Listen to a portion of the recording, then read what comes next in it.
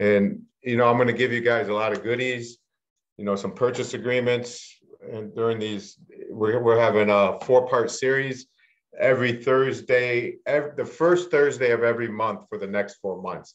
So this is part 1. Today, we're going to be talking about wholesaling and finding leads. Okay. That will be the first session today. And that's kind of pretty important, right? Finding leads. And then I'm controlling everything. All right, here we go. All right. Okay, so just to tell you guys a little bit about me, my name is, of course, Todd CHUNN. My company is TC Deals. I have a bunch of different companies. I own a dumpster company. I am a licensed real estate agent since 2012. I just got a listing actually 2 days ago. So I do a little bit of that. I have a son, he's 22 years old. He is also a licensed agent. So when I get those type of deals, I work with my son. He does all the paperwork, all that kind of stuff. I don't even want to be bothered with it. And I'll be the one to go and meet the client and get it locked up and get it listed. He'll do all the paperwork. So, and then he tells me what to do. So from there, he'll order the pictures, he'll do everything. So that works out well for me because I really don't have the time to do all that other stuff. And I'm not good at paperwork. So I just know how to sign purchase agreements and assignment agreements. That's it. He fills them out and I sign them. But I also own a dumpster company. I own about almost 3 years now, rubber wheel dumpsters. I have like 15 of them, 2 trucks. And that is a great, I try to do things to help my wholesaling business and my real estate business. You wouldn't believe how many flippers I meet because I deliver a dumpster to their house. And then guess what I do? I write down the address that I delivered it to. I find out exactly what they bought it for. And then I keep track of it. I put it in my CRM, which is, customer relationship management. I think that's what it stands for. It pretty much just keeps you organized. Okay. Some people use a Google Sheet, Excel. It's just as long as you use something, you could use paper, pen, but you just got to get a system together so you don't forget things. That's the key. And we'll talk about that more later. But again, so I get a flipper, he flips a house, and then I see what he paid, and then he goes on my buyer's list and I try to sell him more houses. So I meet so many good flippers by doing this. And sometimes homeowners, so I don't drive the truck and the dumpsters. I have many a times. When COVID hit, I was driving because my driver wasn't working. He didn't want to work. And I was still wholesaling deals. I'd pull up to a house with a dumpster on the back. And, it kind of worked to my advantage. It's, they think I'm, hardworking guy, which I am, but I just think it kind of helped me out. All right. But anyway, and then I have another company. So TC Deals, I'm a realtor with Genstone Realty. And TC Deals, my wholesaling for when I go to someone's house to get a deal, I usually use Jensen's Properties. Okay, that's another company of mine because I don't want them to know me as TC Deals. Like if I go in the house, I'll take off my hat, I'll put a different, baseball hat on or something, and I'll put a shirt over. I don't really want them to see that I'm TC Deals. Okay, it just doesn't. I guess there's nothing wrong with it, but when a customer says TC sells houses or buys houses, it just might make them a little nervous. So no big deal there. Just went on the radio 2 days ago. I'll let you guys hear the ad if you want to. I thought it was pretty good. And it's on a country station here. I'm out of the Detroit market, Wayne County, Oakland County, Macomb County, and Genesee County are the markets that I actually physically go to. And then I want to branch out to different states, Dallas, Connecticut, Saginaw is here in Michigan, things like that. But first and foremost, I'm going to share my screen and just show you this real fast, if you can see this. All right. All right, sure. So just can you everyone see that? Thumbs up. Can you see my screen? Yeah. Okay, thank you. All right, just disclaimer number one: real estate investing by its nature is risky. You could win, lose, or break even. We cannot guarantee a profit or loss. We do not provide legal, accounting, or contracting advice. Okay, so everything I say is a lie. If you want to try it out, anything we say, and it works for you, terrific. All right, so just getting that out of the way. All right, so let me go back and stop share. Perfect. Oh, I got some. All right, there we go. All right, so first of all, so today, like I said, this is how to get started in wholesaling and finding leads. Okay, and so there's a lot of different ways to find leads. So first of all, what is wholesaling? There might be some people so brand new, they might not even know what wholesaling is. So wholesaling is when you talk to a seller that wants to sell and you get a property under contract you get it at a deep discount, okay? Why do people want to sell houses at a deep discount? There's plenty of reasons, okay? One, the house might need a lot of repairs, okay? They might owe a lot in taxes. And they might be losing it to foreclosure. Someone might have passed away. So there's a lot, they just don't want to list it. They don't want people to come through the house. They just want to sell it fast. Or they might get a divorce. It could be all different type of reasons why someone might want to sell. Okay, so when you get under contract, a purchase agreement, and I'll share my purchase agreement. Make sure I'm going to save this chat, and I'll send you everyone a purchase agreement that I use, and I'll send it in a Word format so you could change it. And remember, in different states, you're going to want either an attorney to look at it, a title company to look at it. And another good thing is you could even call your title companies that are wholesale friendly and ask them for a purchase agreement because really you want the title company to be good with the purchase agreement, okay? And in the purchase agreement, it says that you can assign the purchase agreement, okay? So assignment, what is that? There's another document called the assignment agreement that I'm going to find a buyer. So if I get a property under contract for $100,000, and let's say it's worth $350,000, okay, it needs $100,000 with the work. They want to just get rid of it, and I can assign it to another buyer. Let's say I'm trying to wholesale the property for $125,000.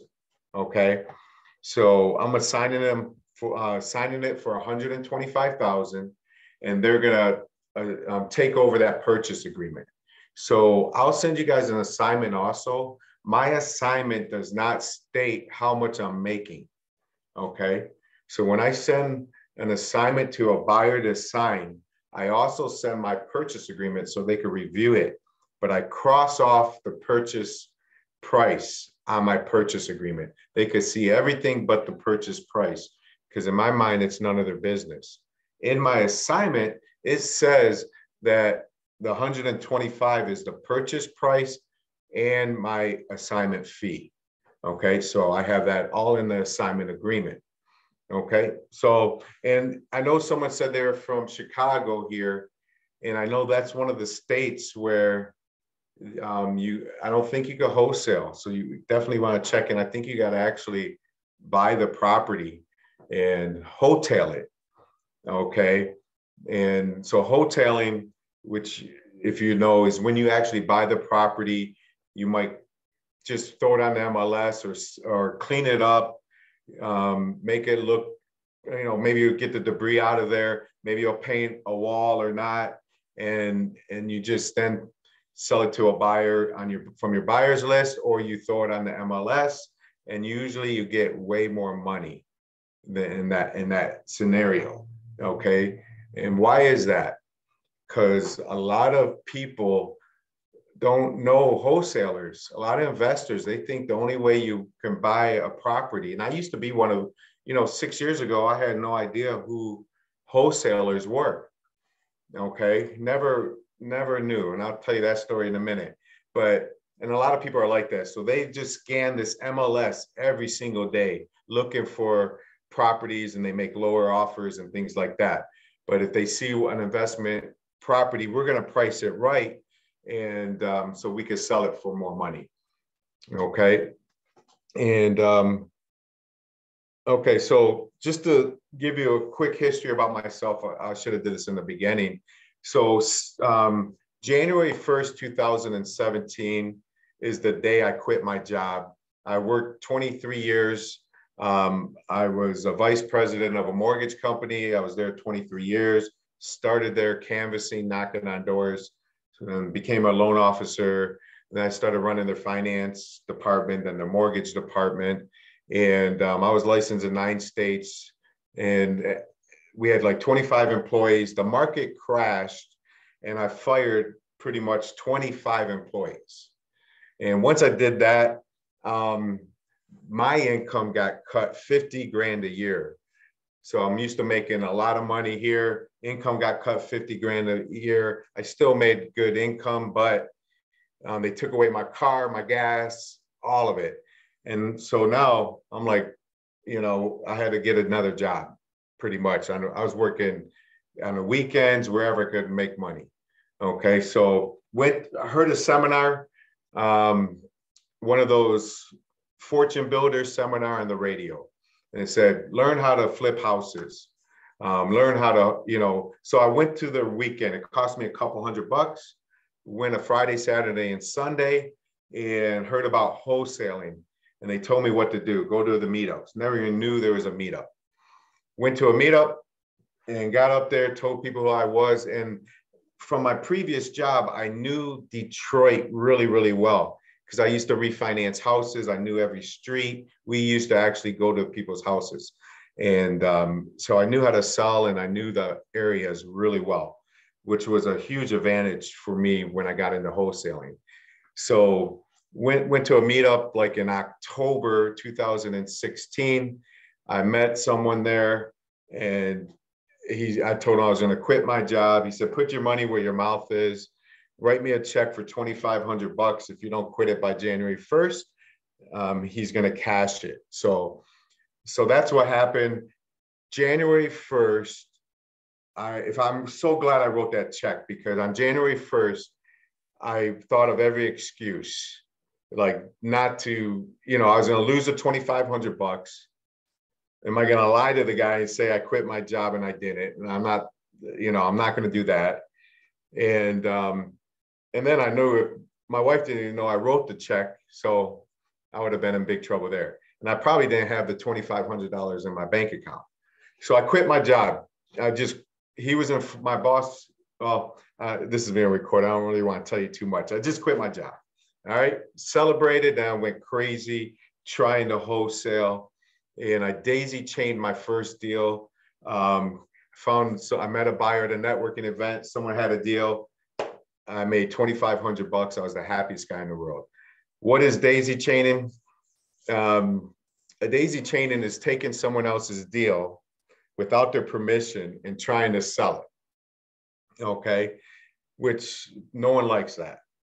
Especially if you blast it out on your Facebook page at a higher price, you're going to get a bad reputation by doing that. So my suggestion is, if there's a deal another wholesaler has, the best thing to do is call the wholesaler and actually get their permission, or discuss how you could help them with it. Okay. Maybe you could help them sell it. You could tell them, I got a couple of buyers. I'm not going to blast it out to the whole world. I'm just going to send it. Is it okay if I send it to a couple of buyers? Most people, myself included, would say that's fine. No problem. Add your fee on top. Okay.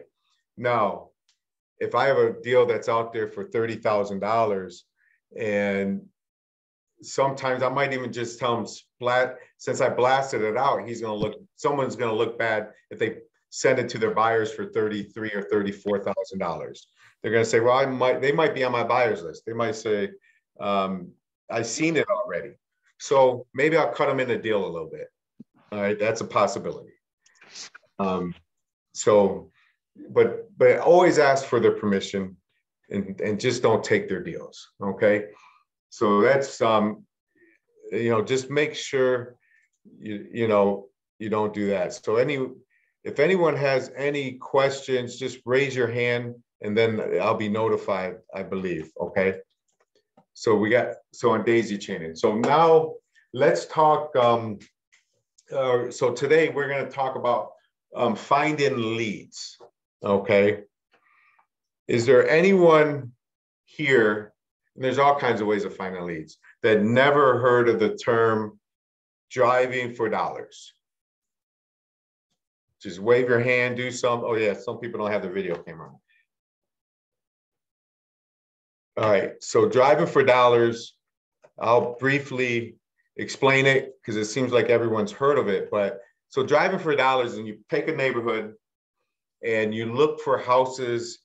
You drive in the neighborhood and you look for houses that show no pride of ownership. Okay, no pride. They might have a bad roof. They don't cut the grass. The peeling paint. You could just tell it's different than the other houses. Okay, that could be a renter living in the house, which is fine. Okay, you could take that address down. That's the least you want to do. Take the address down, and let's say you drive a neighborhood and you get 30 to 50 of these type of properties. Okay, and then you got the addresses. So now you got to find their names and phone numbers. Okay, so that's one part. You could even go to the door and knock on the door. Okay, I've done that plenty of times. And that's usually the way I like to drive for dollars. I like to knock on the doors. You knock on the doors and you knock, sit there, la, la, la, la, and they answer the door. And you just say, oh, hi, ma'am, how you doing? My name's Todd. I'm a real estate investor. I'm actually looking to buy another property in this neighborhood. And I was just reaching out or coming out here to see if you're interested in selling. Okay. If they say no, 90% of them are going to say no, 95. So my next thing is I always say, not at any price. And I say, not at any price? And I smile, right? Not at any price. Because today's market, we could pay more for our deals than we could 3-4 years ago. Okay. Buyers are paying more, they're selling for more, all that's going on. So and then that really, when you say not at any price, a lot of times I notice that then they say, well, then I start talking to you. Well, what kind of price would you offer? You get that a lot. All right. If they do say no again, then I always say, well, do you know anybody in the neighborhood that might be looking to sell? Or if you know any vacant houses or any, and I try to talk to them about that. Sometimes they point the house down the street over there, or this house, I wish you could get, those renters are bad. I love rental properties because now you could call the landlords, right? And, but if they do say, if they are talking to me and they want an offer, then I'm going to try to get in the house right then and there. I said, well, if I may, it'll only take me like 2 or 3 minutes. I could do a quick walkthrough and I could tell you what I could do for you. And of course, it's going to take longer than 2 or 3 minutes because I'm going to sit there and I'm going to talk to them and I'm going to try to build rapport and get them to like me, right? And so that is really the best way. And a lot of times you're not going to right then and there get a deal under contract. That's just step one. And then you could always, depending on how you don't just want to throw out a number right away, because all they're going to say, thank you for that and have a nice day. I always say, well, if I may, let me do a little bit of checking. I really like what I see. And I try to get a number from them. What kind of number do you think? What do you think this house is worth? All fixed up, HGTV, beautiful. What do you think this house is worth? And you be quiet and see what they say. You want to try to get a number out of them.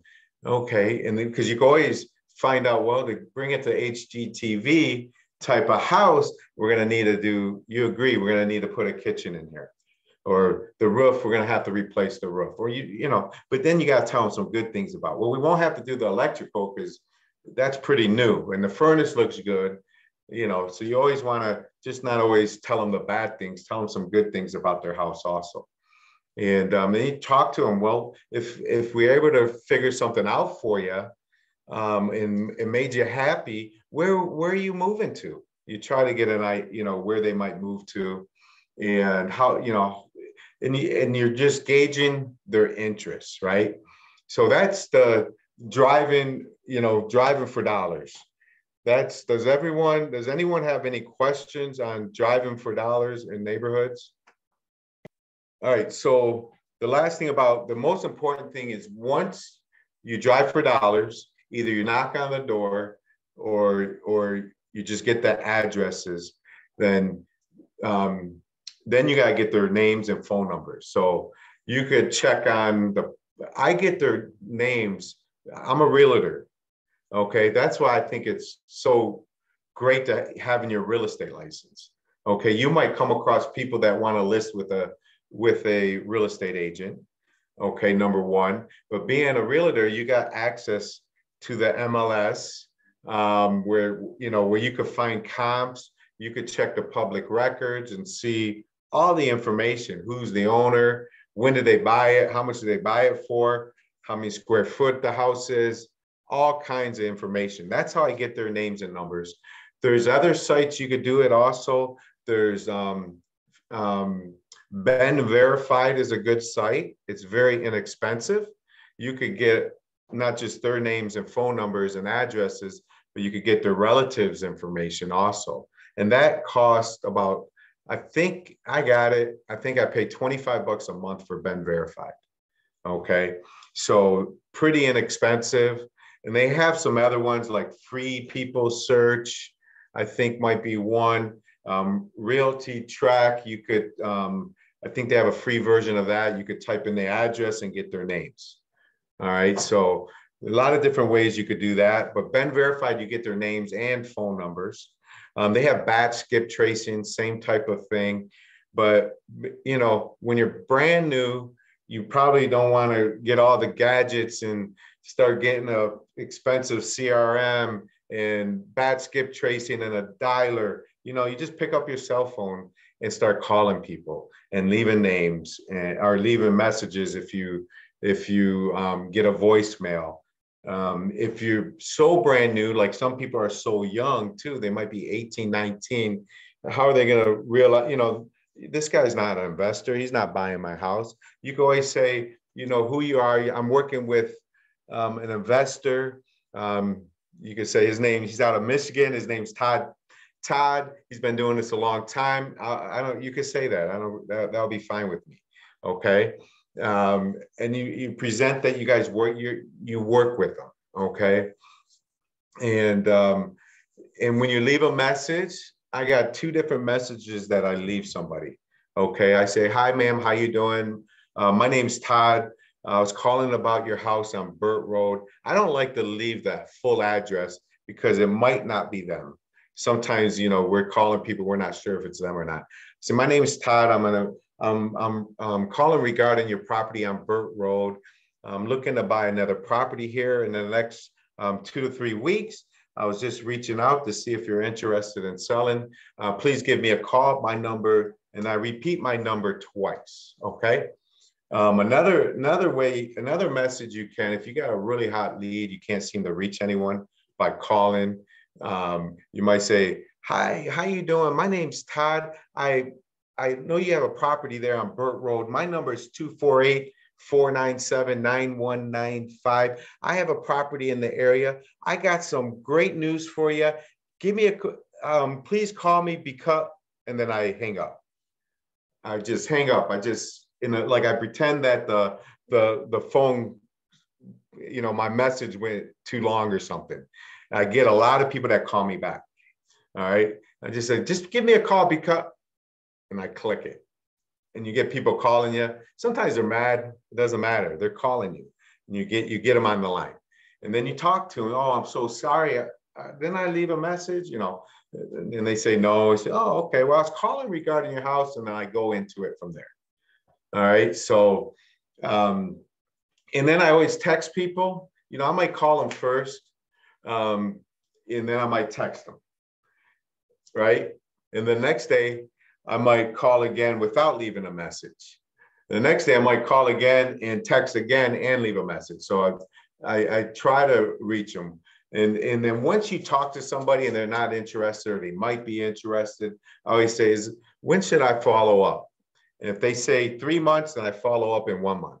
You just kind of 1.5 months. Just cut it in half. But you really want to make sure you're doing follow-ups. That's the most important part of this job, is follow-ups. That's where the money is, all right, is making sure you follow up. Because the first time, a lot of times they're not going to sell it to you unless it's really distressed. If it's a landlord who they're evicting a tenant or something, or they just have a bad tenant. I buy a lot of houses. I get them under contract that have bad tenants. They're not paying. I take them over as is. I get rid of the tenants or my buyers, but I get them a lot cheaper that way. If a house I would buy for 30,000, I might get it for 15,000 because I'm inheriting a tenant and I can't get inside the house. Okay. And then I get permission from the seller. I say, is it okay if I knock on the door? They're always going to say yes. All right. And then I'll bring backup with me. I'll go knock on the door and I'll be nice to them. I'll say, what's going on? And they'll give me a story, whatever. And I get inside the house and take a look at it. And sometimes I pay them money to move. Sometimes I just sell it to a buyer and let them worry about it. So it depends on the deal. If I could sell it for 20,000 and I got it for 10,000 and it's worth 80,000 fixed up, it's a nice area, I got people all day long that's going to buy that. Okay. But so it just depends on the deal, how you got to structure that. Okay. But that's what driving for dollars is all about, is getting names, getting numbers, addresses, and making the phone calls, texting, and even knocking on the doors. Okay. And that really is the best way, in my opinion, of finding deals. Okay. Because you could buy lists. Everyone buys lists. Everyone's calling those same people. Okay. So there's companies like listsource.com, Listability. They provide lists. You could get pre-foreclosures. Here, I got a slide I want to show you guys because this might have a bunch. I don't want to forget any. Here it is. All right. All right, great. So where do you get your leads?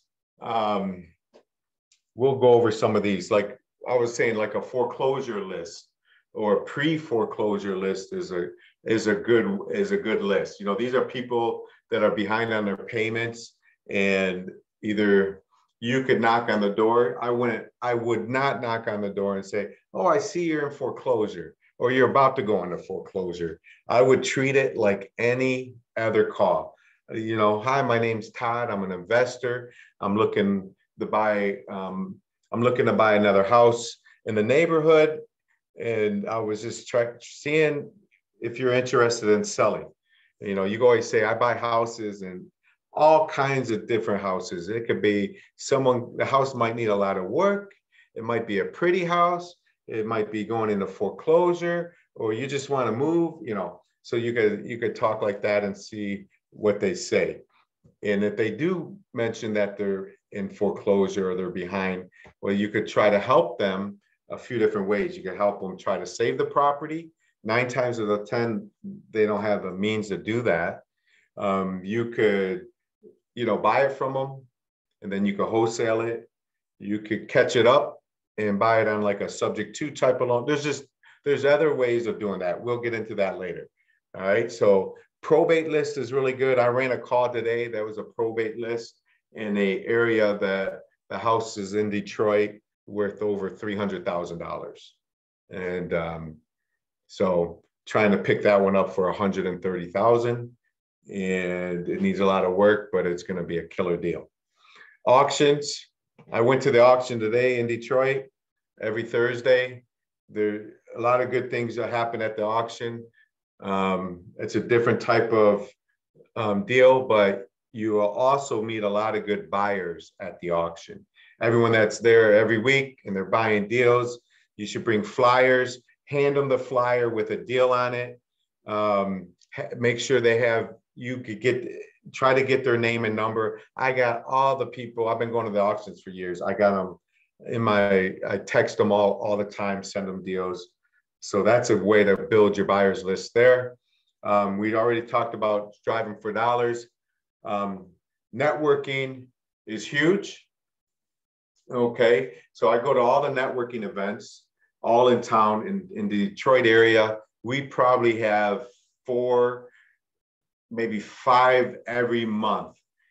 Good networking events, maybe even more, but you can only go to so many. But you want to go there, tell people who you are. If you could get up on stage and tell people who you are, be loud, be loud, be loud. Yell, wholesale. I always go up there, wholesale, wholesale, wholesale. My name's Todd CHUNN, TC Deals, and I just scream. I want everyone's attention, and I try to get buyers, and I try to sell the deals on there also. Let's see. So we got Craigslist. Craigslist is another one that you could get deals off of. What I've done on Craigslist is I found, I always look for people that are trying to sell their house on Craigslist that seem to be a landlord. Okay. And I might call them, and what I would do is call them. I won't tell them I seen that their property was on Craigslist. I'll just call them, say, how you doing? I tell them who I am. I said, my office gave me your information, and I think they said you had a property over there. Where is it? And then they tell me the address, or they might say where it is. I play dumb. And then I ask them, I said, okay, because on Craigslist, they'll say the price. It might say $50,000. And I say, oh, great. Is this a property you're living in? Is it a property that's rented? Is it vacant? And then they tell me, and I take it from there. Okay. And if they tell me, if they're living in it, I say, okay, when are you looking to move? If it's vacant, I always say, is the furnace still there? What does the house need? Things like that. And if there's a renter in there, I say, is the renter making their payments? Do they want to stay? And I start talking to them. And then if they wanted 50,000 on Craigslist, I get some more information about the house. And then from there, I would ask them, so what are you looking to get for the house? They might say 40,000. They don't realize it's on Craigslist. They might say 50 too, right? So, but they say 40, now I know they're motivated. If they say 50, either way, I say, well, let me ask you this, if I may.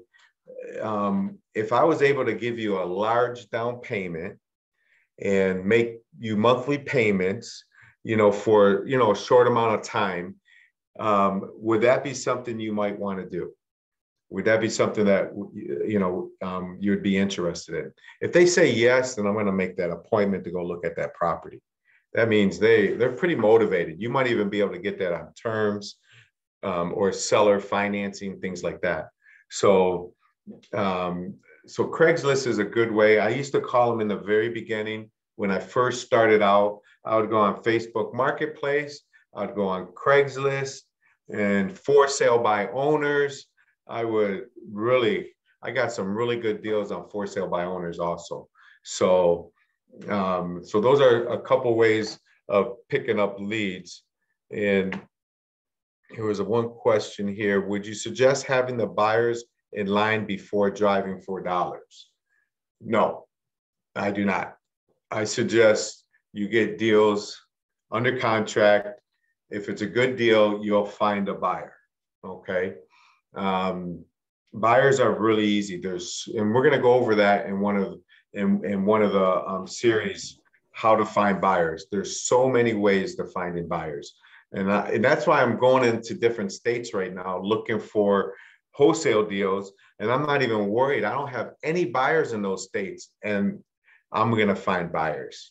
I know it. So yeah, I would not suggest that, but I'm not saying it's wrong. There is a lot of people that teach that you got to build your buyers list first. But I think the way I do it, and I'm not saying they're right, I'm right.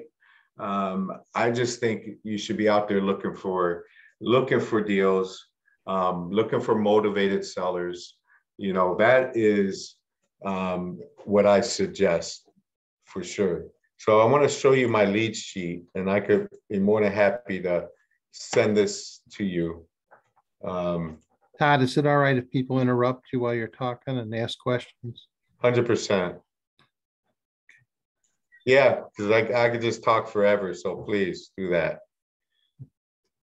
All right, this is a simple lead sheet that I have. Okay, so as you can see, it gives you the date, the time. The lead source is important. Where you got the lead from? Driving for dollars.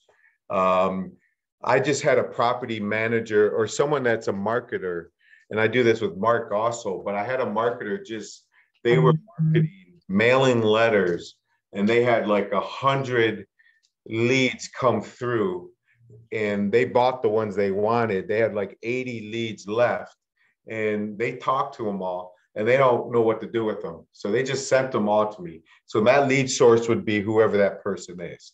So I'm calling those, I'm going through those, and I get their name, address, phone number. I email if I can, and I ask them these questions like, is this a brick house? Is it wood? Is it frame? And how many bedrooms is the property? Bathrooms, and I circle it. I don't have to write it, and boom. Does it have a basement? Is there a garage? The roof, tell me a little bit about the roof, and I go over all those questions. Okay, so here's the items that you try to get when you're pre-qualifying a lead. Is like the condition of the property. That's what we were just talking about, right? And then the motivation to sell, their timeline to sell, and their price. Those are, and to get those questions, of course, the condition, that's the easiest part.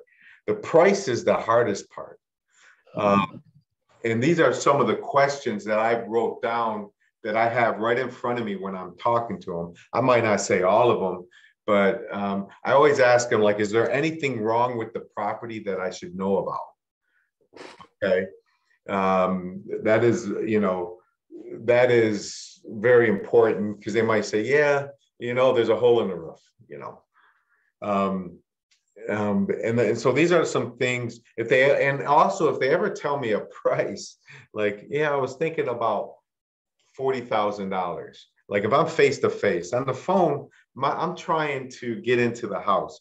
This wholesaling that I'm teaching I'm not teaching virtual wholesaling. That's totally different, right? And I do that, but I'm teaching about how to make a lead, and then how to get into a house and look at it and get it under contract. Okay, so if I'm in front of somebody and they tell me they want $40,000 for the house, I might look at them and I'll be like, I got to show you hang on, I'll go back to this in a minute. Let me stop and share. So I don't know if you can see me. So we can see you. Oh, you can? Awesome. Yeah. I can't see you guys. All right. So if someone says they want 40,000, then I'll just put my hands together and I'll be like, I was thinking about half that. And then I'd be quiet. Don't say another word. I was thinking about half that. And then from there, the first one who talks after that's going to lose. So you don't want to say anything, and they're either going to throw you out the door. A lot of times they do not. They're either going to throw you out the door or they're going to come down lower. Okay. And they come down lower and they say, well, could you do 30? I say, well, let me, 30, let's meet halfway. How about 33.5? That's not halfway, is it? From 20 to 30. I say 33.5. Would that work for you? And boom. They'll say, yeah, whatever. If they say no, then we're negotiating. Okay. So that is the key. And I just started doing that. It's really successful. So I would do it a totally different way before. But when they say a number, you say, when you get the opportunity, you don't want to be a jerk about it, or you want to be kind of just, I was thinking about half that, and then just see what they say. All right. So to let me know how that works. I hope you guys get that, All right. So there's a lead sheet. I'll be more than happy. I mean, I got it in PDF. It actually, when someone calls you back and you have it right in front of you, you can write it and keep track of it. Right. So, and then there was another, let me go back. I wanted to show you one more. I got a cold calling script. We could go over that too. Todd, people put in a question mark. Yeah. You'll send them the forms and that. So how do they go about making sure they get those forms? By putting their email into the chat? Or? Yeah, put their email in the chat. And what I'm going to do, Mark, is save. I'm going to save the chat. If you go to I know how to do that. You could save the chat and then I'll send everybody.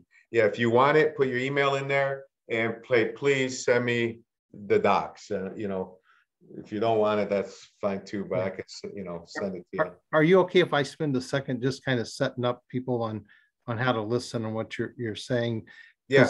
There's people that are on the call that, you're brand new, you don't have a buyer's list, you don't know how to comp the properties, you for sure are intimidated by going and talking to some stranger at his front door. And it could be that there's people on that doesn't work for. So the thing that I've learned out of doing this and working with Todd is everybody's got different talents.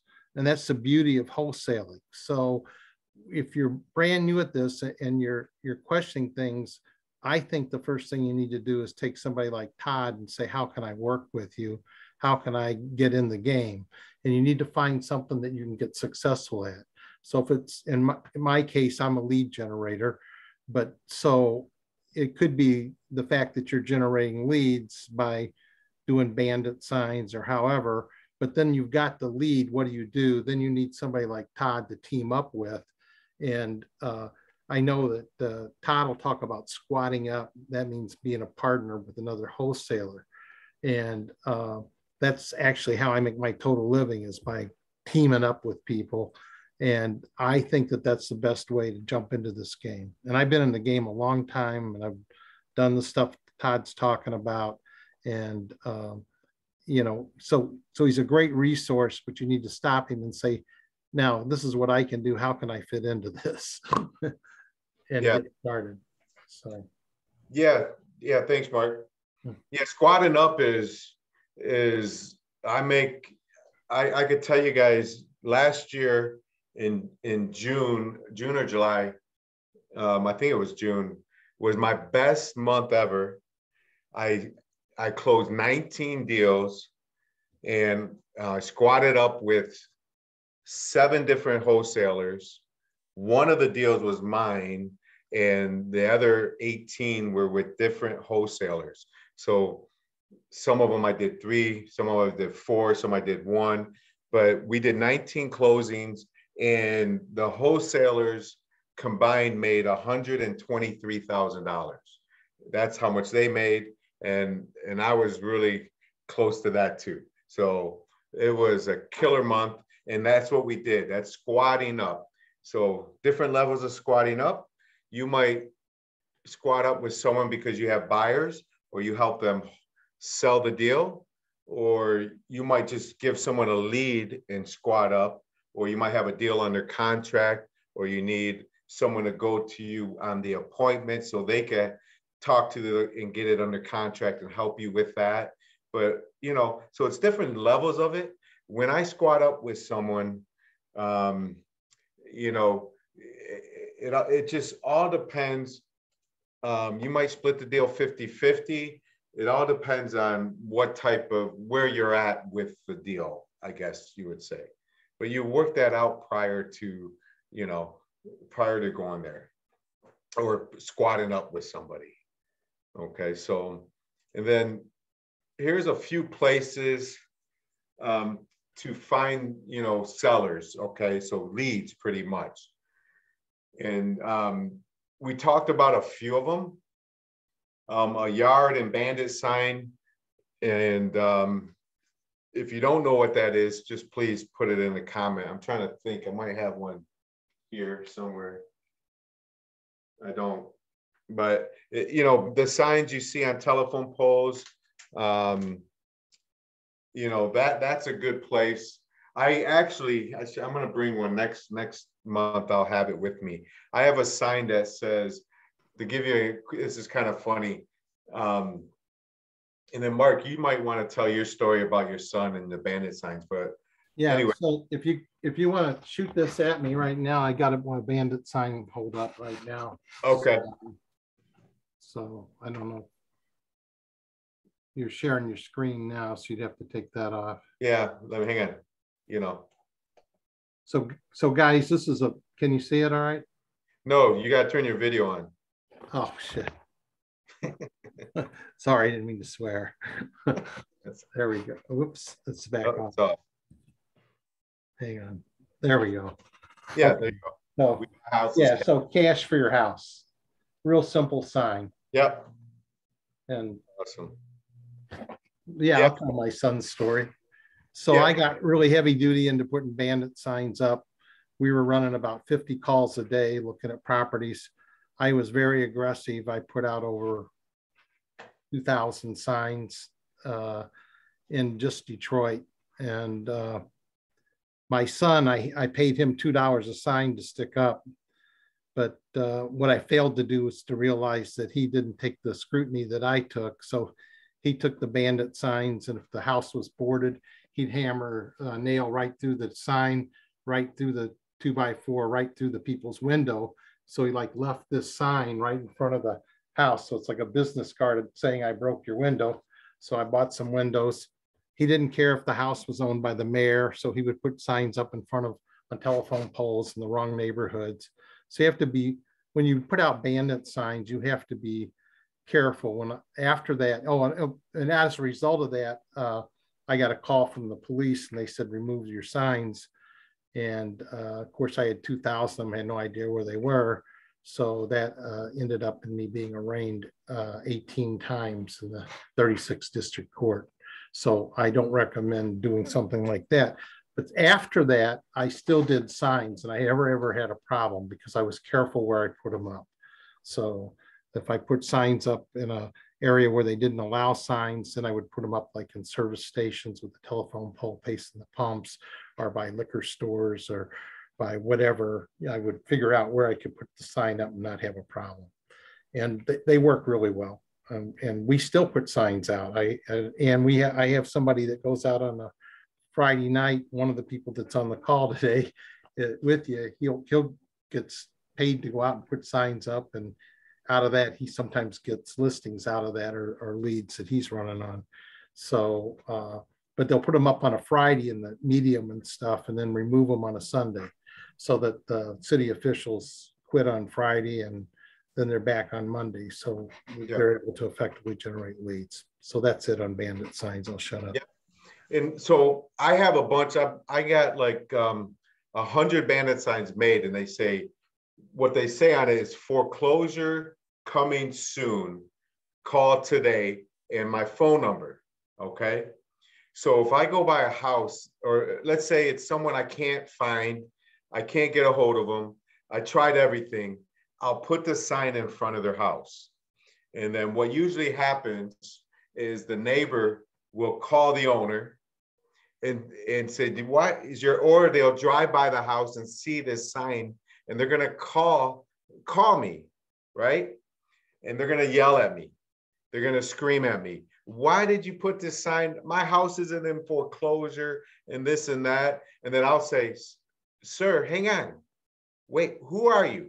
And they'll tell me. I said, what are you talking? What's your address? Oh, okay. Hang on one second. Let me check the list. And I check my list. I say, oh my goodness, sir, I'm so sorry. My son must have put it at the wrong house. Sorry. Oh my gosh. I'll come and pick it up now. Or you throw it away.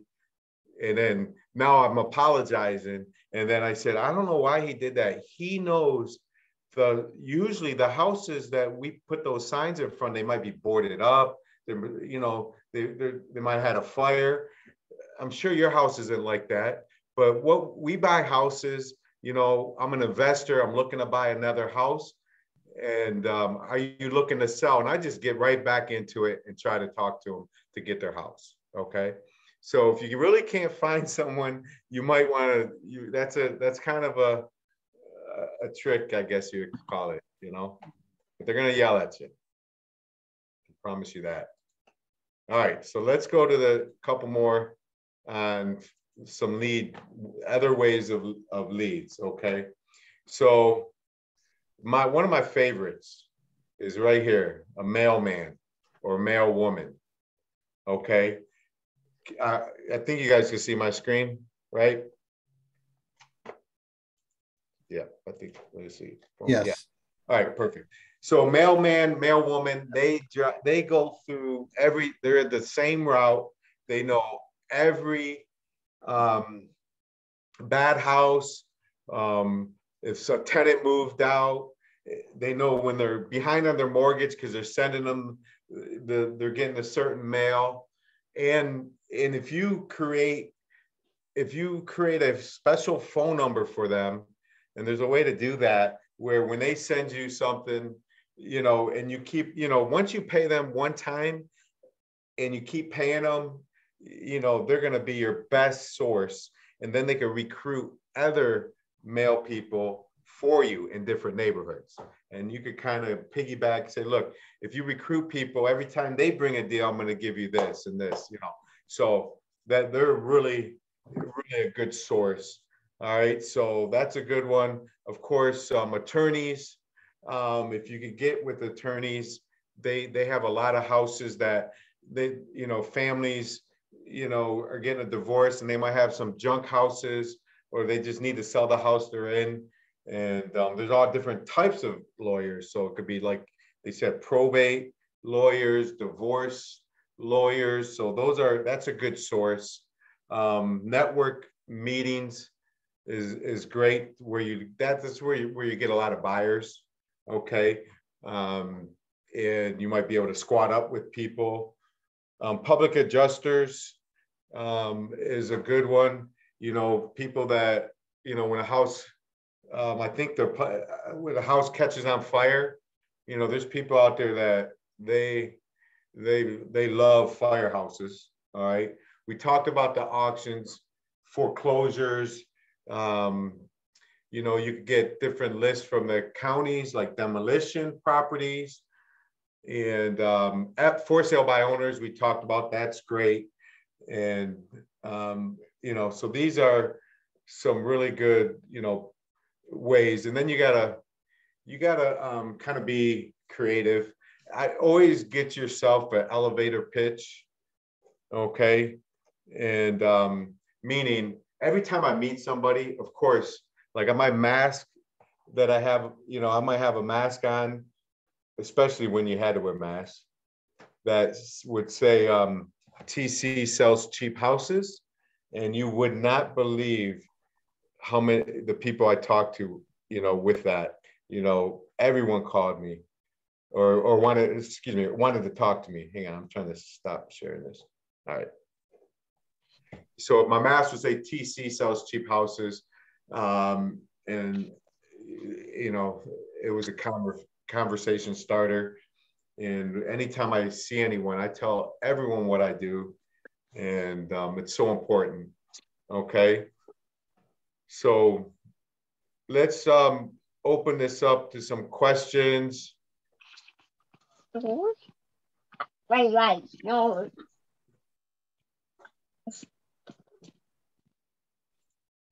Come on, bring me some questions. Come on, Melvin, what do you got? Okay, I have, go ahead. I'm sorry. No, you go ahead.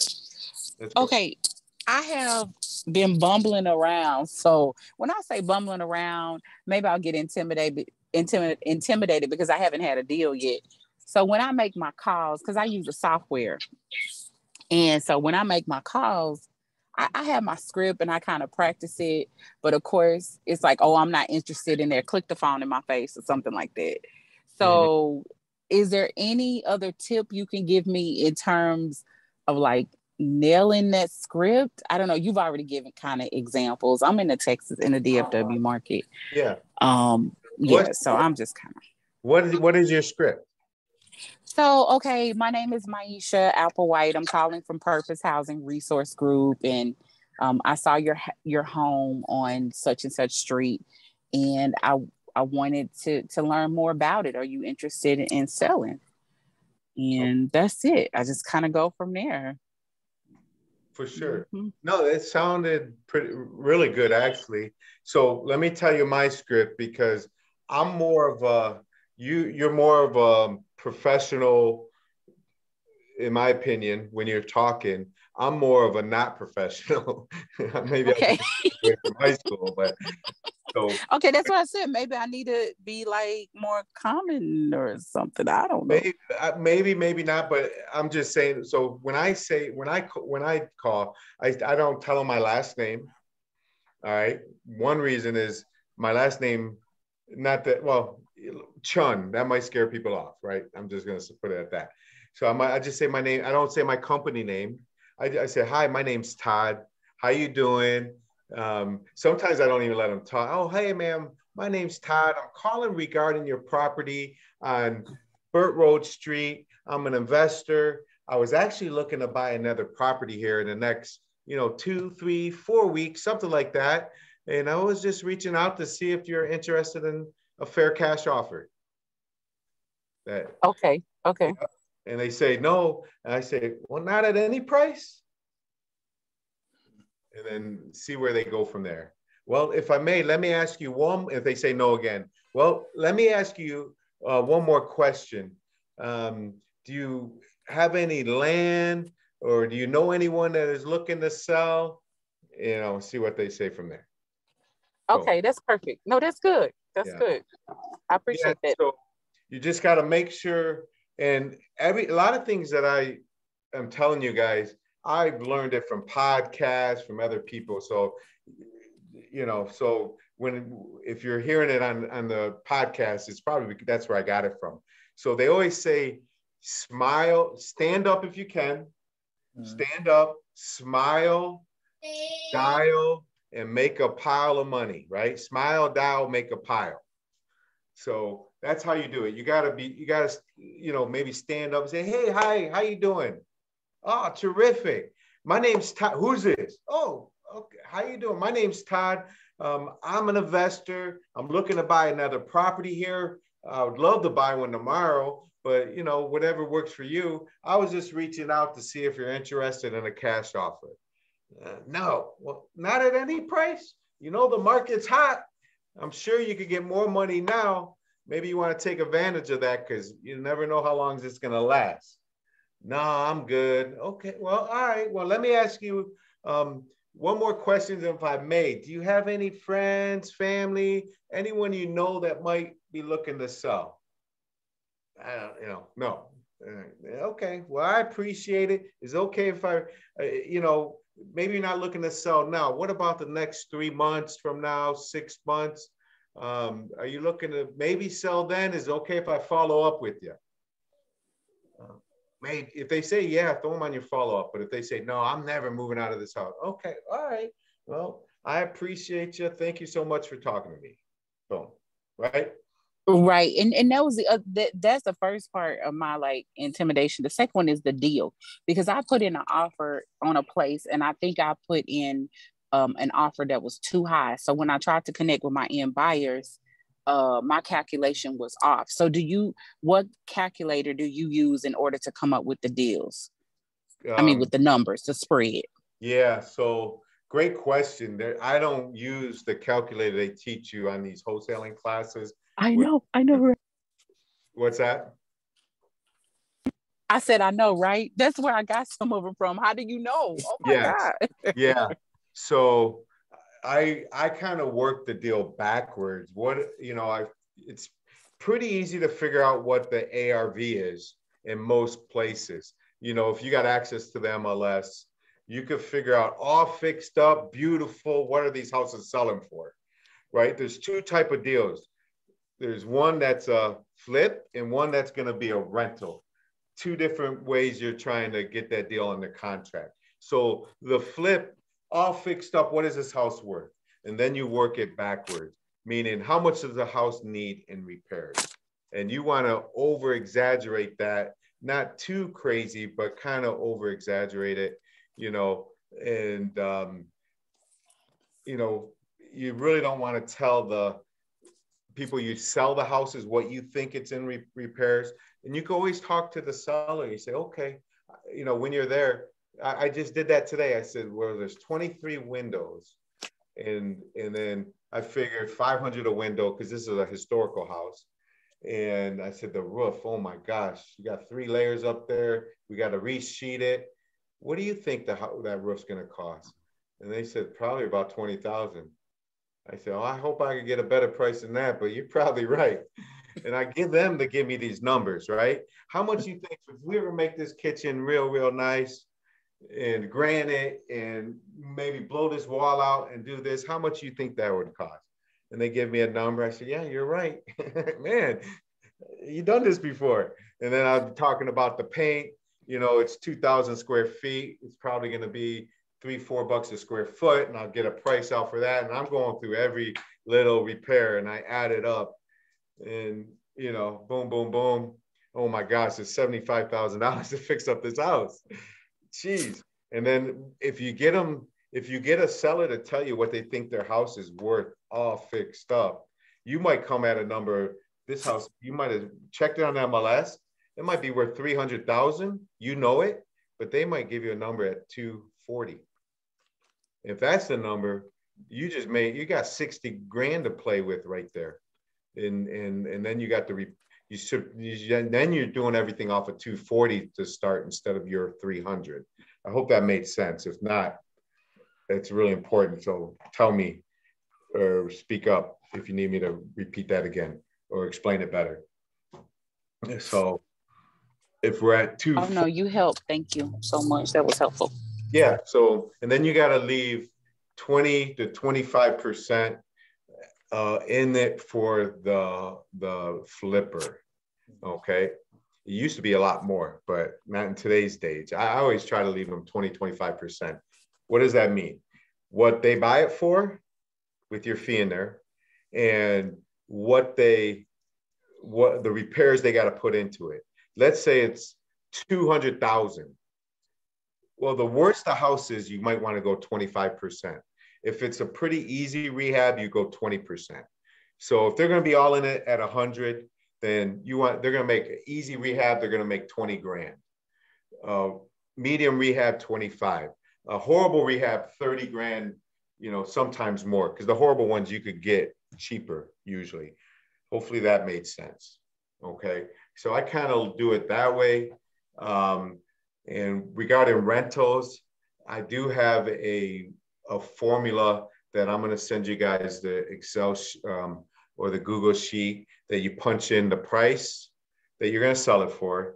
You punch in the repairs, and the price you're going to sell it for is going to have your fee in there.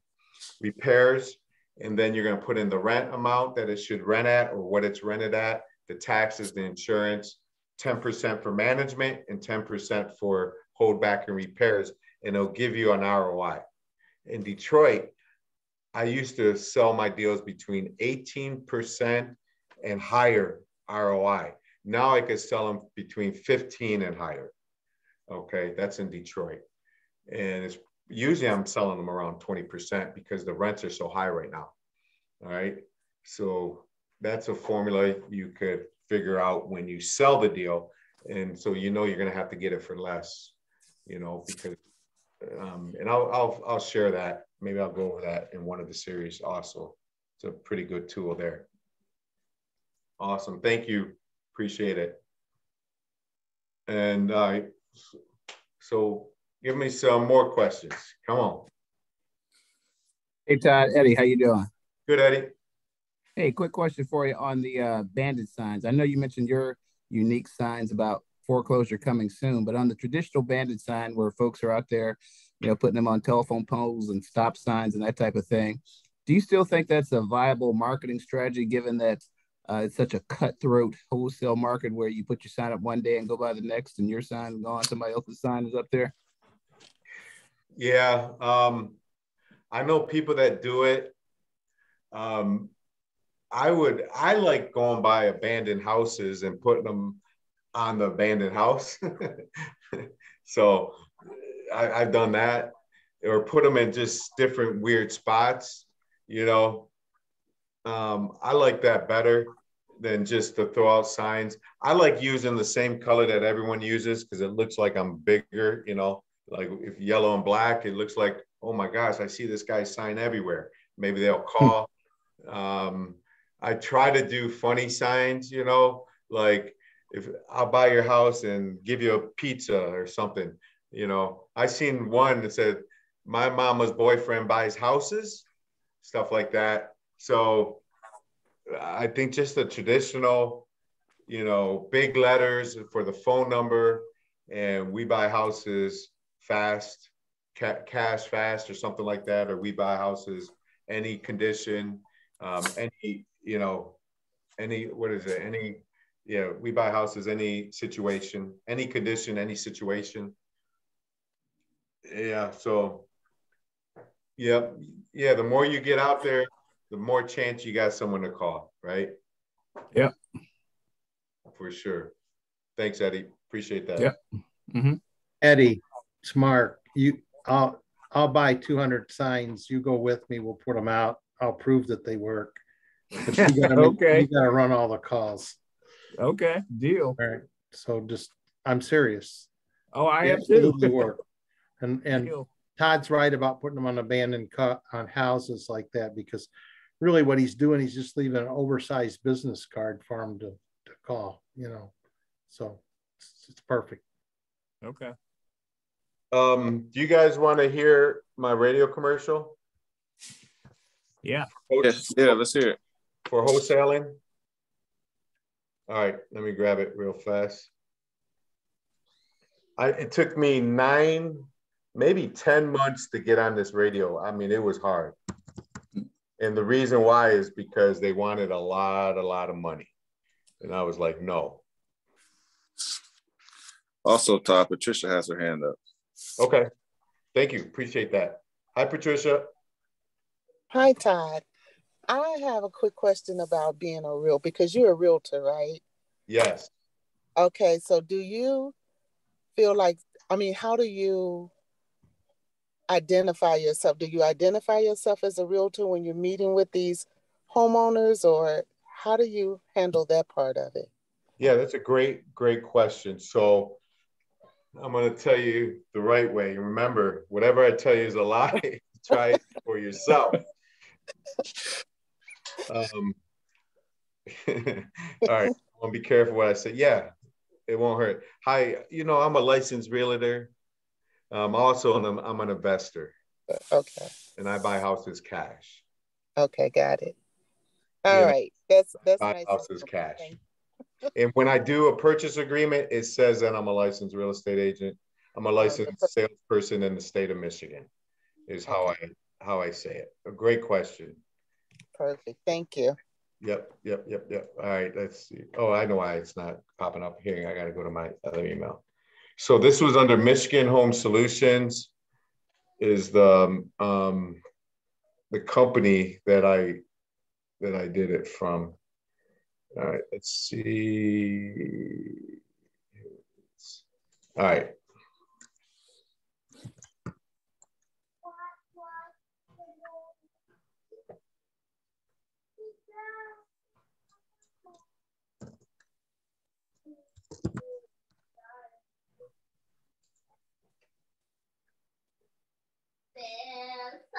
All right, here we go. Tell me if you can't hear. It's going to start now. Might have to turn it up.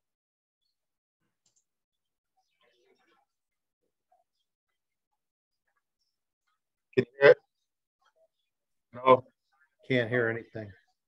I know how you do it. Here it is. It'll be on my phone and you can hear it. From my computer, it doesn't work. So, I mean, it works. I can hear it, but you can't. That's so weird. All right, so.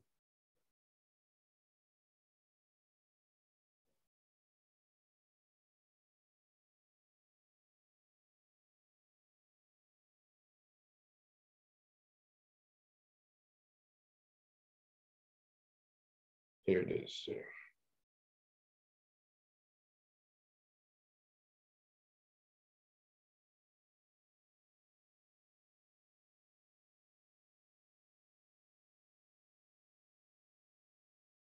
All right, any other questions? I'll find this in a minute.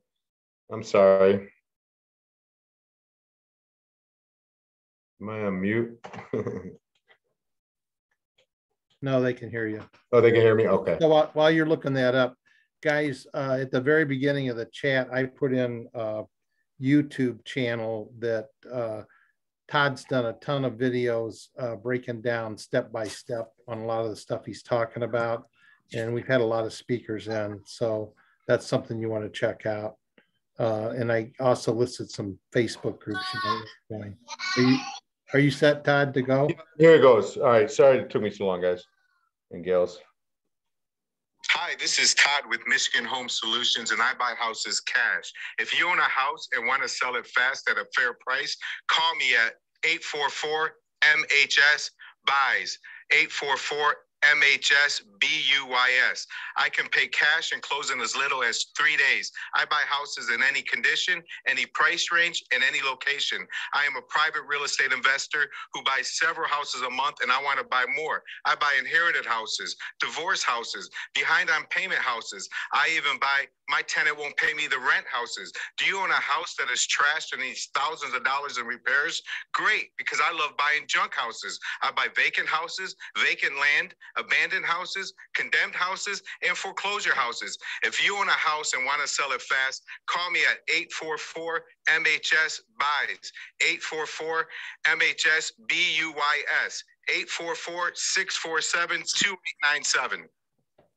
Yeah, so I just started that Tuesday. I don't know what day it is. Tuesday, Wednesday, Thursday. So it's going to take a minute before, you know, people hear it enough. It plays 5 times a day on a country station. And I'm working on a AM station next to see how it works. So cool. What do you think? Good, bad? It sounds like you. Yeah. I don't know if that's good or bad, but yeah. you had your own, you know, you can tell, Todd, that you're comfortable in your own skin, you know, just your sense of humor that you've had across this training, you all came across in the commercial as well. So the more authentic you are, and when you talk to anybody, I think, you know, you'll do better. So I think you did a good job. Thank you. Thank you. Appreciate that. I did get 2 calls already, 1 appointment. So I'm trying to do something different. That's it, right? Awesome, awesome. So I want to more questions. Yeah, I've done radio before, and it took like a month of doing it, and then all of a sudden it started to flow in. So you're correct about the repetition. So if you're getting a few calls now, that's a good sign. Right. I appreciate it. Yeah. Yeah, I've been doing it for 12 months and trying to get on another station after, you know, in the next couple of months. And then I know, hey, Mark, what is the next one about part 2? You remember? No, but I can look. Yeah. So on the first Thursday, I think we're in April, May 5th, I believe it is. We're going to be doing this again. It'll be on something else. I will send you guys, everyone that's here, I'll put it into like a Dropbox of everything and I'll send you the links. Okay. You know, we'll get that taken care of. Well, I'm going to send a purchase agreement, assignment agreement, the lead sheet. The next series is on how to talk to the sellers, negotiating, getting the contract, step by step, what to say, the scripts for your cold calls, like a script on what to say. And you've got some really good ones. I actually use what I learned from you. What to say, what to ask, how to handle the customer when you walk through a house, having the right purchase agreement. So that's what next month's about. Okay, great. And maybe I could set up some appointments like the morning of or the day before to call some of the customers back at the time of the, you know, and we could do some live calls. That would be pretty good. But I do have a tip also. I should have said this. So if you have anyone in your area, like Melvin, there's a guy named Michael Heater. I don't know if you know him, really nice guy. He's in Saginaw area. And if you know people that are in the area, you should try to meet up with them, you know, either every day or once a week on the weekends and make phone calls together, you know. And I used to do this where I'd invite 10, 20 people to my office and we'll all sit there and make phone calls or I'll teach them how to make phone calls. But just by listening to other people, you might catch something that they say that you want to say, you know, it sounded really good. Okay. Or they might have a lead and you might know that area and say, I got a buyer for it. And you squat up and you sell the deal. Sorry. And you sell, sorry about that. And you sell a deal together. So it's really good when you're with other people in the same room and working. Okay. So that's just a tip that you might want to do if you want to make phone calls and you could help each other out and things like that. Laura has her hand up. She's had it up for a while. Sorry, I can't figure this thing out. It says there's a hand, but I don't know who it is. Okay. Hey, Laura. Sorry. Oh, There we go. I've had a question of finding the title company. I've worked in title companies for more than 30 years, and I have never seen an assignment contract. So how would I go about bringing that up? How do I go about, like, even to ask my boss if they even do that? How do you know if they're investor friendly? So you work at a title company now or no? Hey, and I can't hear you. Oh, you can't? Can you hear me now? Can you hear me now? Yep, I can hear you. Oh, okay. Do you work at a title company now? You. Okay. Just tell them. I was 18. Yeah, tell them one of your, if you've never seen it, they don't do it. But just say one of your friends, Todd, was asking me if you do. Four different title companies, and I've never seen that in a contract, never seen an assignment at all. But I, you know, not usually in the closing end, but I do see the contracts all day long. Yeah. Yeah, ask them if they work with wholesalers and assignments and see what they say. Okay, because maybe our underwriter, because we also, you know, work with First American Underwriting, maybe they do because they're probably national. I've used them before. American instead. Yeah, and you could maybe find some, or just ask other wholesalers that have been doing it, what title company that you use. Of real estate agents that are investors too, so maybe ask them who they use.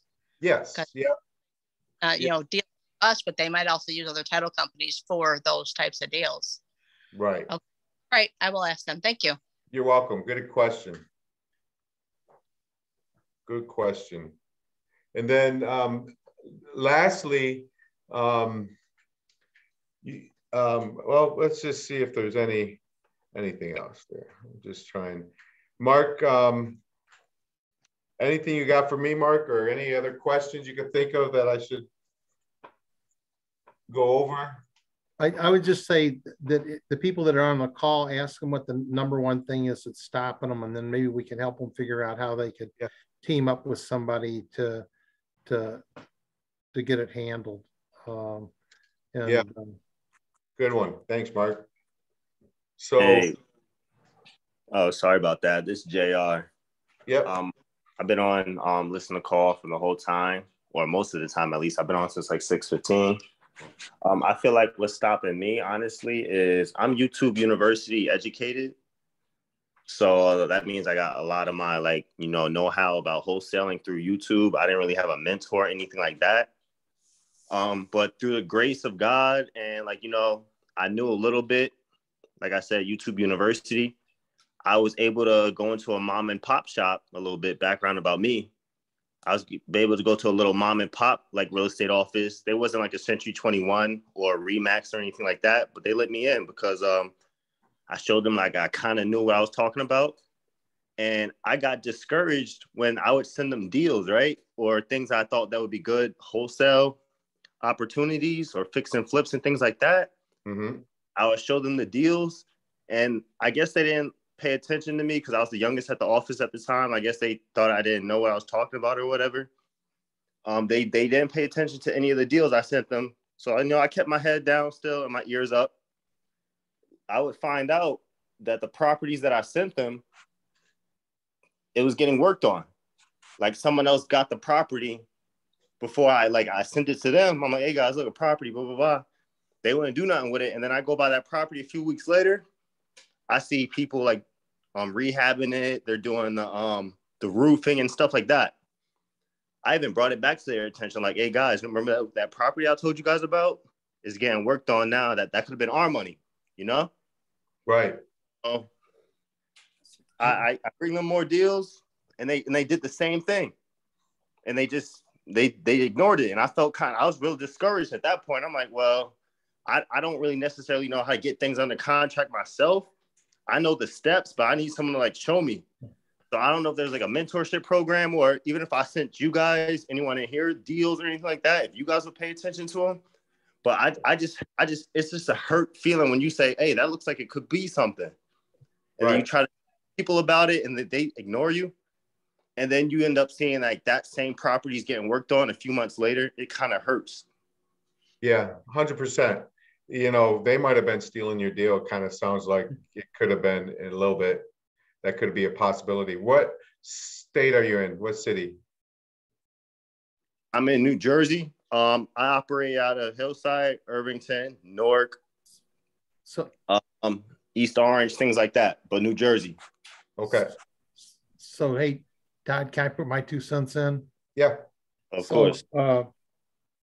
When you're an investor and you want to go to work for a real estate company and you show up at a major brand retail real estate company or the mom and pop shops, you want to make sure that where you're going to find the real estate company you want to work for is you're going to look and find out who's a broker that's going to the REIA meetings, who's a broker that has agents that are going there. So if you were in our market, you'd say to Todd, what broker are you with? Because I guarantee you Todd's with a broker that you could bring stuff like that and you'd probably get jumped walking in the office with people wanting those deals. So those brokerages exist in your market, but you got to go to the REIAs and you got to go to the meetings to find out where they are. And that's where you want to go hang out.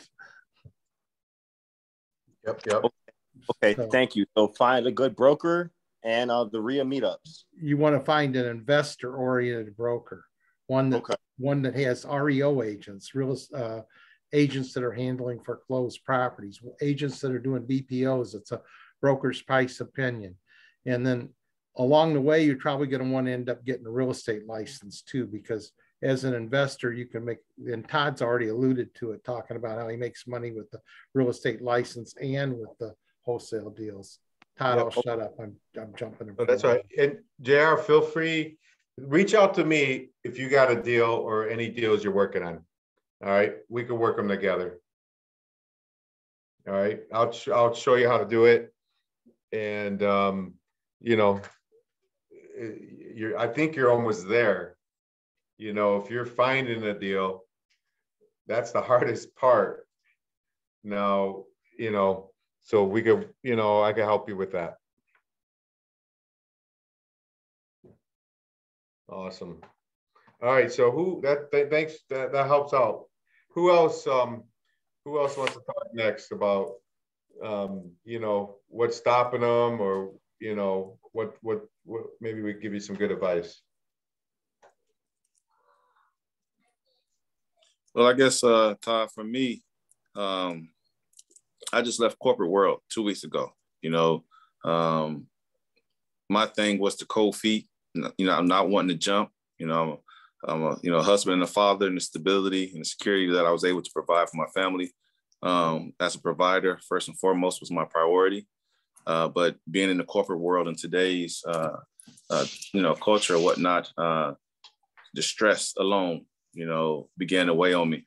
It wasn't what I wanted to do anymore. So, and I always had an interest in real estate and wholesaling. So 2 weeks ago, I just said, I'm jumping, right? So now I was at the process of where I've read a few books, you know, and just like the lady who spoke earlier, you know, making those calls, you know, I do the drive for dollars twice a day.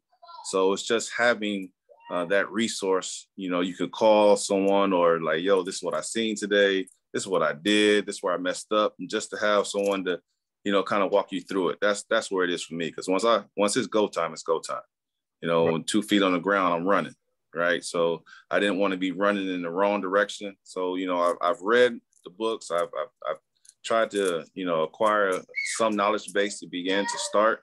So that was the purpose of me jumping on this call. You know, it's starting, and having someone like you gave me your number or whatnot, to be able to just bounce things off. Hey, this is what I think I did. This is what I shouldn't have did, or just that guidance. That was what's holding me up, is the guidance.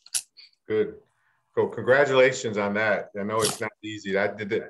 I'm married with two sons, and yeah, it's definitely not easy, but how you got to just figure out how much do I got to make, make, so I was making the same amount of money as I was before. And then how can I double that? How can I triple that? The amount of money you can make doing this is insane. It's insane. Whatever number you think, you're not thinking big enough, really. All right. But now we just got to get our first deal, or consistently get a deal every month. And then how can I get a deal every week? How can I get more and double that? So that's just, everyone's situation is different. Someone might just want one deal a month. They're happy. Some people want 5 deals a month and they'll be happy. So that's at 8 o'clock today. If anyone that wants to stay on, it's a group that I belong to. Okay. And every morning, Monday through Friday, we have a little wholesaling, kind of like, what do you call that if you're into AA or something like that, where you have your group session pretty much on Zoom, and we help each other. Okay. What is that called, Mark? The 12-step program for real estate. Yeah, exactly. That's what that is. And so it's about, the first part is about how in our business, it's about essential services, creating residual income with your deals with essential services, okay? And then helping your people that are buying the houses, property managers, or people you sell rentals to, or flippers and things like that. So we're going to do that at 8 o'clock. And then also we do, I'm working with I just started doing this recently. And now, as of now, I want to do it Monday through Friday at like 10:30, 11 a.m. We'll pick the exact time, Eastern time. And because I got some good ideas where I could help you, Melvin, where we can help each other and make some money, and learn at the same time. Hopefully I work out a deal where we're both making a lot of money and we're partners, kind of JV in a lot of deals. But eventually you might go by yourself, and I'll still be happy for you, and we'll still talk and bounce things off each other. So that's something. So that's going to start probably right around 8 o'clock. I'm trying to get it started right now, but yeah, the great deal about teaming up in the real estate wholesale thing you know, like you all get married or you get a partner and then comes the divorce. Well, this is a planned divorce. It's really simple. You're going to get the property and then get it sold and split the money. So it's a great system, and it works. Right. So and I don't even think I told you, Mark, is I'm really trying to expand in different markets. Okay. On April 21st, I'm going to Dallas, Texas, and I'm going to be doing a meetup. I'm trying to bring people that are in Dallas to buy rental properties in Detroit, because the ROI is out of this world. And if they do it right, they will succeed. You know, it's because I know everybody in Detroit area. So I could give them 3 good property managers that they could vet. I could give them some contractors that I know are good that they could vet. And I could show them, these are the houses and neighborhoods you want to be in. And this is how much rent you should be getting. And I could sell them the houses. And if they are successful, they're going to buy a lot of houses from me. So that's going to be April 21st. I got everything set up. I just got my flyer together. I'm going to be sending it to Mark, and we're going to try to get 100 or 200 people there. Then I might be going to, where you at, Saginaw, Melvin, or I might be going to New Jersey. And I'm already talking to a guy who wants me to go to New York and do the same thing. So this way, and while I'm there in Dallas, I'm going to knock on some doors and I'm going to see what the neighborhoods are like. And I'm going to try to get some deals on the contract there, because I got people there in Dallas that I want to work with. Okay. So I'm going to go to Saginaw, Melvin. Maybe we're going to knock on some doors together. All right. And I just started doing this part of it, trying to get, I try to go away every month now. If Mark knows me, for the last 6 years, 5 years, I never went away ever. I worked Monday through Sunday, all day long. Now, my business is running better when I go away for 2 days, because I'm still doing deals. I got a couple people in place, you know, so, and I could show you everything all the mistakes I made and all the stuff that, I'm doing now. And it depends on, do you want a wholesale business where you have 25 employees? Or do you want one with 3 employees, 1 employee? I know a guy that's really successful, makes really good money, and it's him, a VA he has for 5 years, and 1 other person. Okay. I want probably 5 or 6 people, and that's it. And, you know, so I don't want the big 20 people. So who's next? Come on.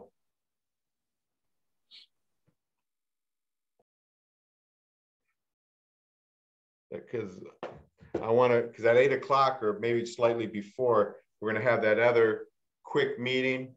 I got a guest coming on here, and it won't take long at all. That'll be probably about 15 minutes. But the one important thing is the wholesaling,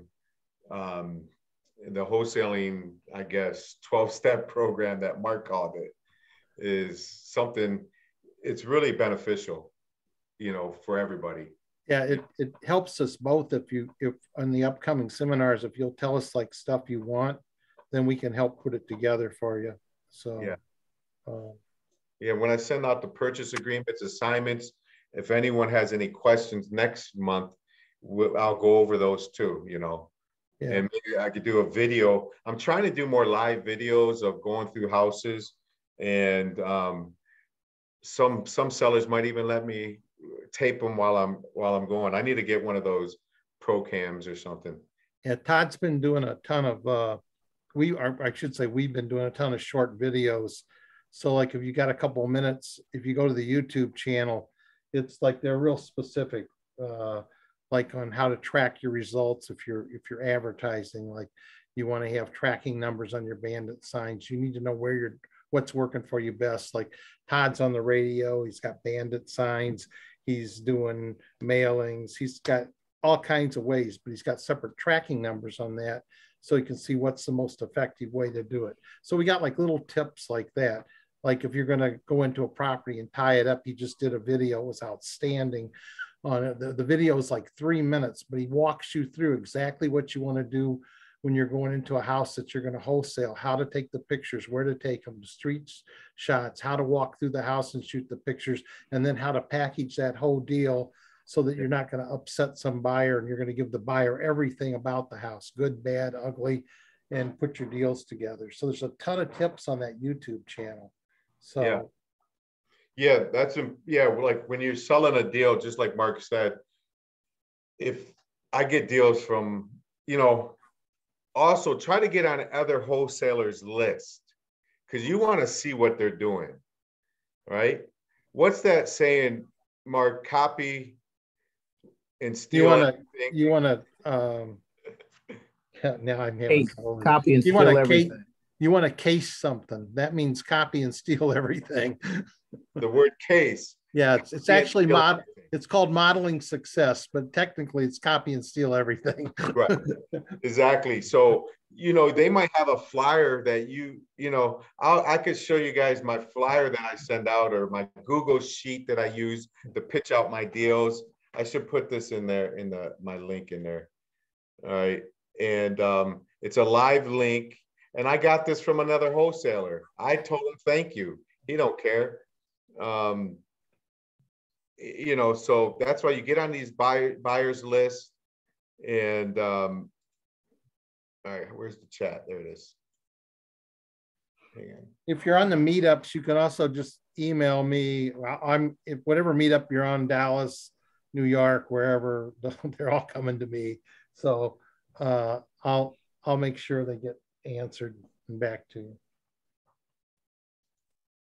All right, so I think I just sent it in there's my link right there.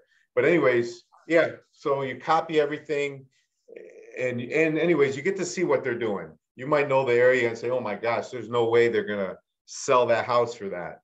Then you should keep track of that. You should keep track of it, and maybe 30 days later, call that guy and ask if they ever sold it. Okay, and try to get the buyer out of them. If you're a realtor, look and see who bought it. Keep track of that stuff. If they paid a lot of money, they're probably buying a good buyer. So you got to keep track and organized of your buyers list. We'll go over that also. That's really, really important. I got a great buyers list, and I'm just trying to get better and better with it. And I got people coming that's going to be working with me, and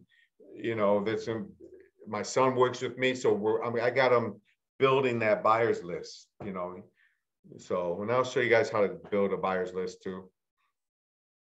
And all right, so anyone else? What's that? What else is holding someone back? Oh, wait, we got Laureen. Is that Noah? Yes. Yeah, hello, Todd. My name is Hi.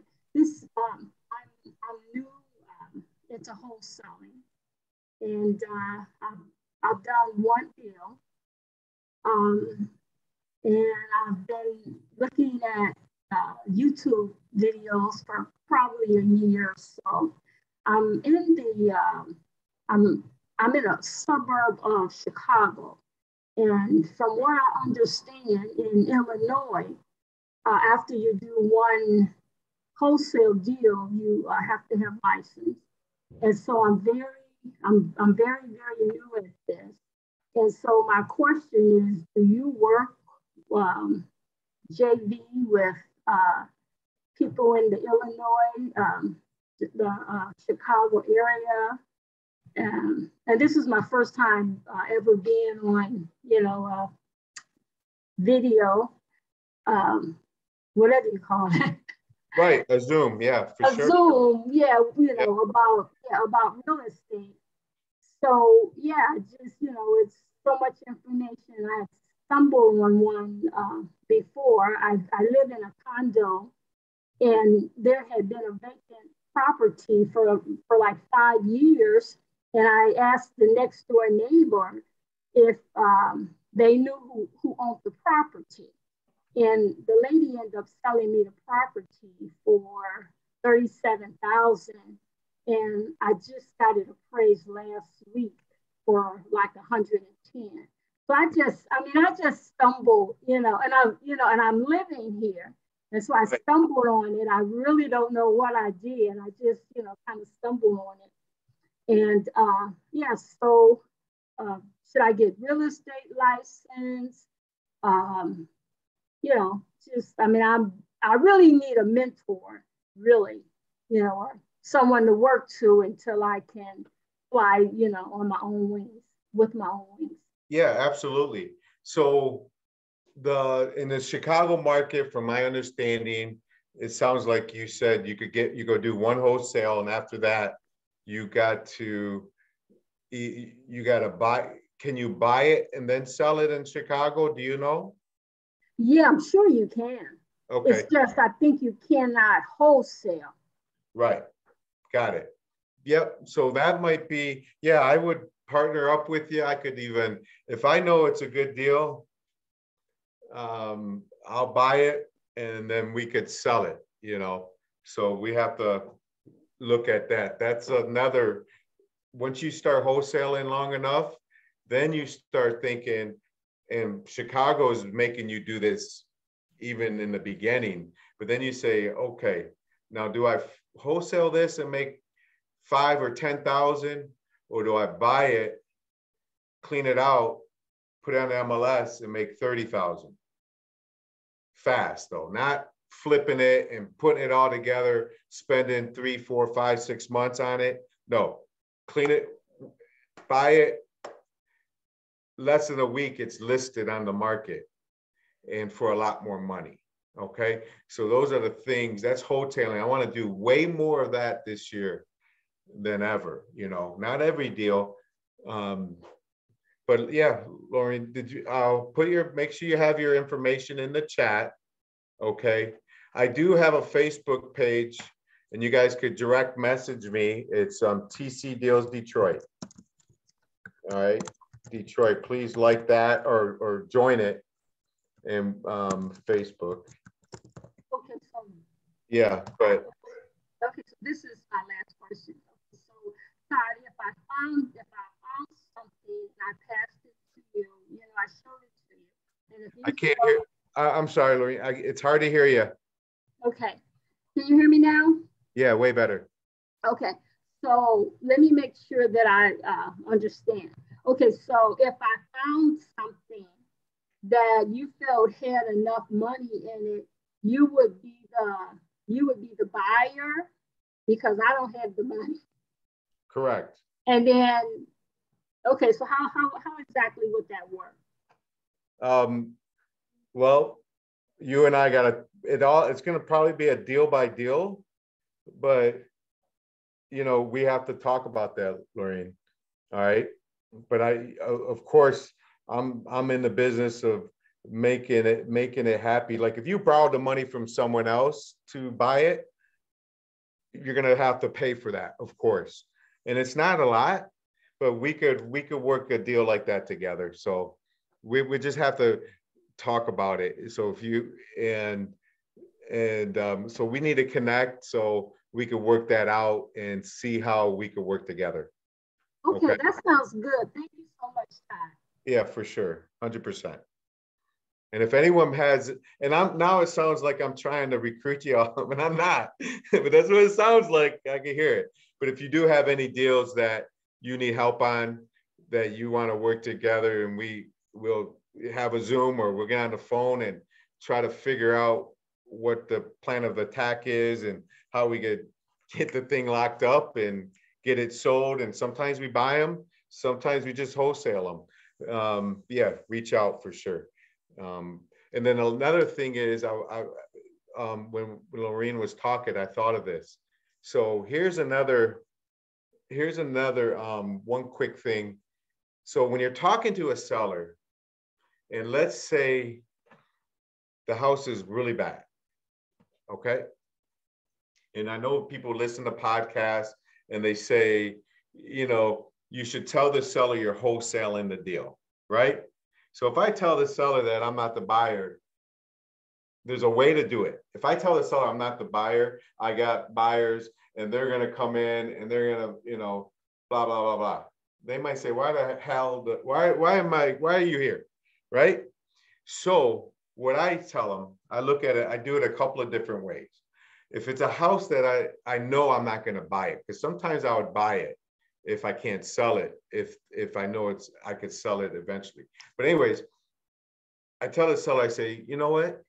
For me, you know, I buy a lot of houses. I'm working on a lot of houses. And for me to buy this property, let's say they want 20 grand. For me to buy this property, I'm going to be at like $10,000. If that works for you, then let's do it. They're going to, you know, I gave them a number so low, I know it won't work. And if it works, I'm going to sign it. Okay. And they say, no, you know, I said, well, oh, you know what? Now that I'm thinking, I get so many people that call me every day. I got a huge network of people. All they do is call me. Do you have a deal? Because they know I'm working on a lot of deals and I can't buy them all. And they pay more than I do. And, you know, matter of fact, a lot of them are out of state. There's some local people, but they just called me the other day, a guy from Florida, and he has people here and they buy a lot of deals. I'm like their guy. I might partner up with them and be their boots on the ground and things like that, but they pay more than I do. I know they won't pay 20, but if you could do like 17, 18, somewhere in that, would that work for you? Boom. Awesome. Great. So what I'm going to do, now I write it up, 18,000, pay all the clothes, boom, I get them to sign it. And then but they know I'm not the buyer. So I'm going to say, look, I know one of them, the guy in Florida, he's actually going to be flying down here next week. And I got a couple other people. So I'm going to, you know, I work on getting a key or getting a lockbox on that house, or I'll go pick up the key and then bring it back to him. I do not want the seller to meet me at the house if it's a vacant house, all right, or tenanted or whatever. I don't want the seller around. But if they are around, there's a way of doing that. That's no big deal. But now they know I'm not the buyer and I got to bring people back through the house. Has anyone wholesaled enough or have that problem of getting people in and out of the house? Okay. If you haven't, you will. But I just told you something that's going to help you with that. Okay. Because why do you keep getting people coming to the house? I thought you were the buyer. You know, I always tell them I got to bring my property manager, my property, what do I call them? Maintenance, my property manager, and I'll think of it. It's just lost my mind. But I always say I got to bring my property manager through, and we want to look at what we got to do to the house and things like that.